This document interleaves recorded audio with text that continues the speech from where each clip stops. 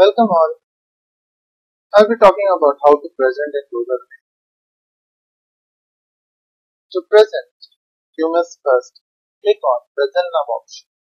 Present Now option is located on the right below corner of your Google Meet window. There are three ways of presenting in the Google Meet. One, you can present your entire screen. Two, you can present a specific window. Three, you can present a Chrome tab.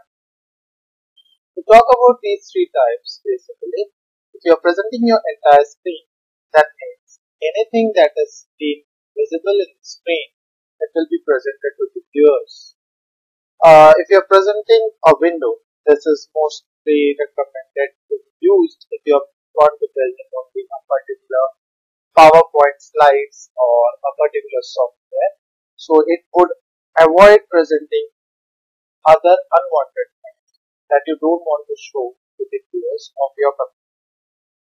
Third, by using a Chrome tab, this is recommended, or this type of presentation is selected if you want to present anything from your internet or Google Slides or a particular software that runs on Google Cloud, open source clouds, or anything you want to be presented to the online from online. So these are the three options that are available when you select or click on Present Now.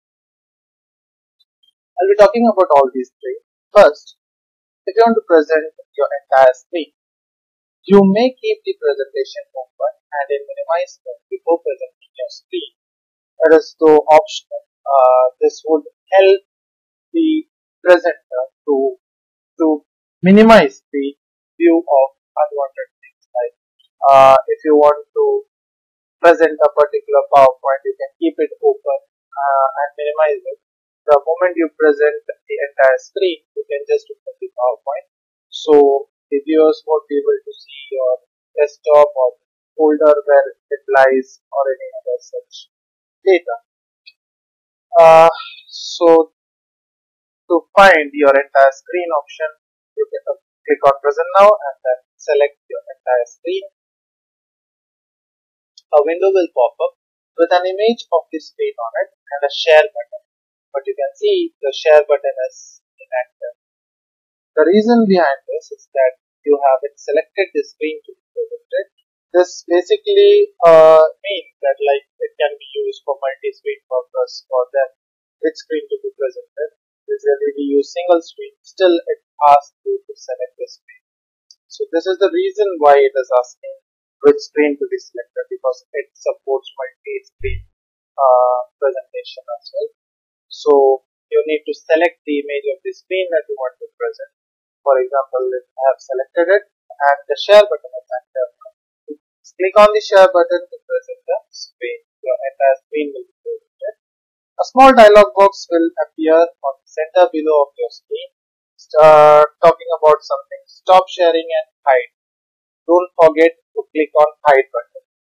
It helps the viewers to get a clear, visible view of your screen. Usually, when the presenter forgets to click on the hide button, this dialog box is visible on the screen and it creates a disturbance in the slides or in the content you want to show. It comes over it. So after you see the screen saying that you are presenting to everyone, you can open your presentation that was kept minimized. After you're done with the presentation, you need to stop presenting. For that, you need to select or click on your presenting and select the option stop presenting.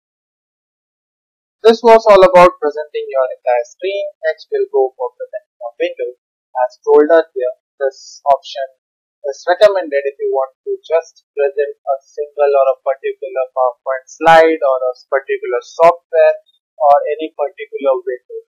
So for this, but it is mandatory or compulsory, keep the presentation or the window that you want to present in minimize mode before presenting your screen or presenting a window. The reason or why it should be so, I will tell you. Go to Present Now and select a window. window option. Now, the reason why it should be opened and minimized and kept is that when you select a window will pop up showing all the windows or window tabs that are open in the system. For example, in my system now, you can see that Chrome window, PowerPoint window, Paint, and a desktop folder is open. So this is the reason why I told that before presenting, by using a window option, you need to first open and keep the presentation. So again, you can see the share button is inactive. The reason is same. You need to first select the window that you want to present. For example, in this case, I have selected the PowerPoint window.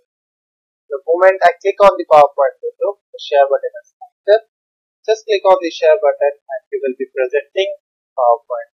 The moment you click on the share button, it will redirect to the PowerPoint window. Don't forget to click on this hide button. After completing the presentation of a window, you can come back to the Google Meet and you have to stop presenting by again clicking on your presenting and then stop presenting. The third option is a Chrome tab. This is particularly, I would love to use it if I am presenting to Google Slides, because the main reason is that while presenting this slide, I can run or play around other tabs or work on other tabs. The other advantage of this by using a Chrome tab presentation is that, like in the other two cases, if you're presenting your entire screen, a particular presentation, or presenting a window and in window a particular presentation, you won't be able to interact or see the Google Meet or participants. That means if you want to see, you come back to Google Meet, the participants may not be able to see your screen. This is the reason why I would prefer a Chrome tab. I will show you an example how it helps to play around other tabs. So select a Chrome tab option from the present now, and then again a window will pop up with an inactive share button. The reason is again same, you haven't selected the tab that you want to present. In this case, it is showing the options of all the tabs that are open in your Chrome, your Google Chrome. So for example, in my case, the Google Meet, my Gmail account, Google Slide, and my Drive is open. So it is showing all those four options with an inactive share button.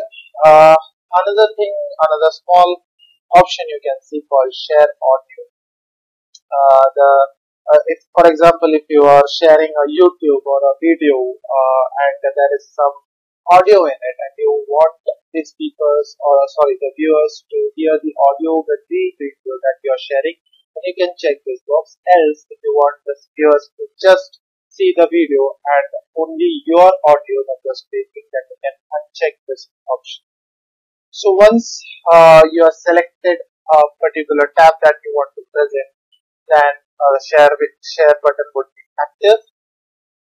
Just click on the share button and it will redirect you to the tab that you want to present. For example, in this case, it has redirected to the slide. Another interesting thing is that you can see blue border. This blue border tells us that actually Google Meet is presenting only the content that is inside this blue box.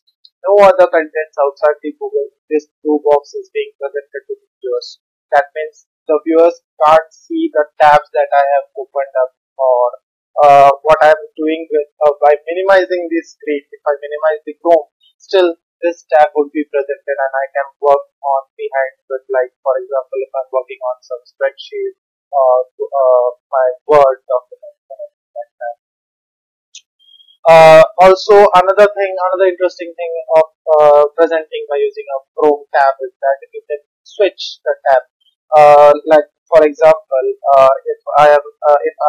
if I want to present this Google search tab instead of my Google slide tab, just I need to click on this this tab instead. This option is not available while you are presenting by using a window. Like for example, if you have selected a window, only that window will be presented. For example, if you are presenting a PowerPoint or a PowerPoint that window that you have selected and another PowerPoint window you want to switch to another PowerPoint window, you need to again go back, close the presentation or switch off the presentation or stop presenting, and then you need to present again selecting another window. So in this Chrome tab, you don't need to stop presenting. You can directly switch the tab instead by just clicking on share this tab instead. After presenting, just completion of presenting, you can click on the stop button and the presentation will be stopped. Thank you.